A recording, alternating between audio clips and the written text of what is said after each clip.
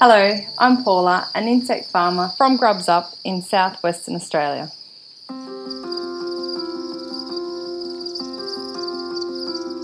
I definitely feel that I'm a farmer.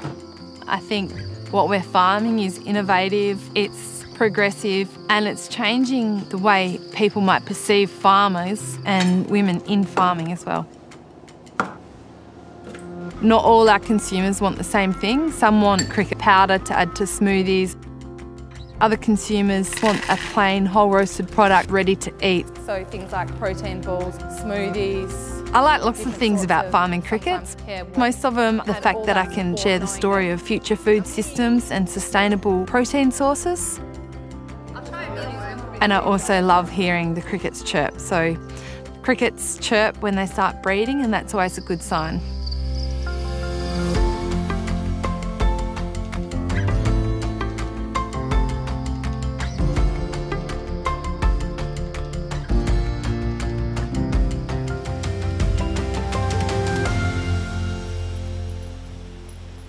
I got into insect farming because my family property is quite small and I really couldn't afford to buy any surrounding property to become a traditional broadacre farmer. I decided to look into other farming systems, be that vertical farming, intensive farming, horticulture, and I came across insect farming. And that's a really good system that produces high protein food. No 2 days are ever the same, but typically in the morning we go into the production shed, which is an intensive agricultural system, and we check the egg production, we check all our breeders. We always need to make sure the crickets have enough food. Grubs Up is definitely the only insect farm in Western Australia that produces insects for human food. And our vision is to create and produce a sustainable source of protein for generations to come.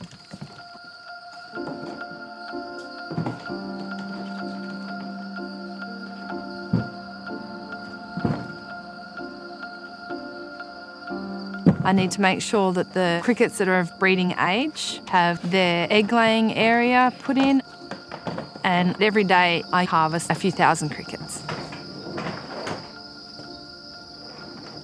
I usually harvest around 8 weeks old, and I need to make sure that they don't have any food or water for at least 24 hours, so there's nothing left in their excretory system. We are a start-up business. It's not something that's generally associated with agriculture, but we are definitely a start-up business because we're breaking new ground. Would you like me to get the containers ready? Yeah, that's what we're doing. There's 4 of us that make up Grubs Up. There's 2 men in the background, and Amanda and I guess, the face for our business. The Dukkha was a hit at the Food and Farm Fest. Was it? Yeah. Amanda and I went to university together where we studied agribusiness, and our friendship grew from there. It smells so beautiful. Once we've harvested our crickets, we turn them into a variety of different products. We need to start by triple rinsing them so they're nice and clean. Then we slow dry roast them with nothing else added for up to 5 hours.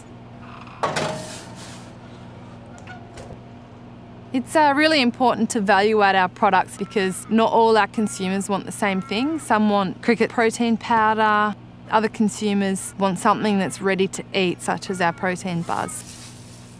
And one of our best sellers is our cricket dukkha. Yep, I'm getting that. Yeah, it looks good.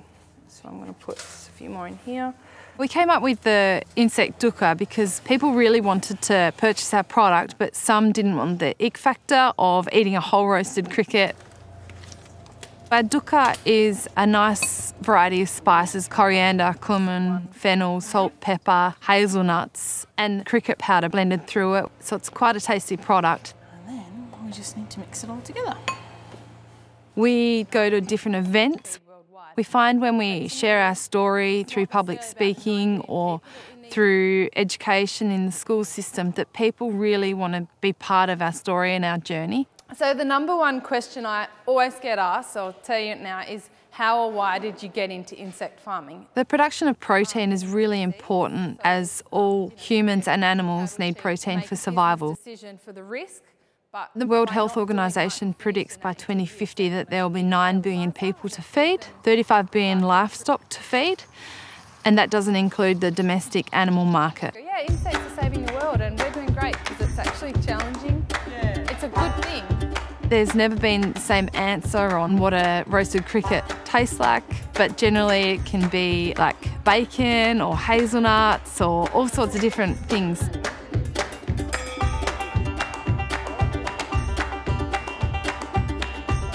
When it's one-on-one, people generally are very cautious not to eat an insect straight away, but when they're in a crowd environment, everyone has to try it.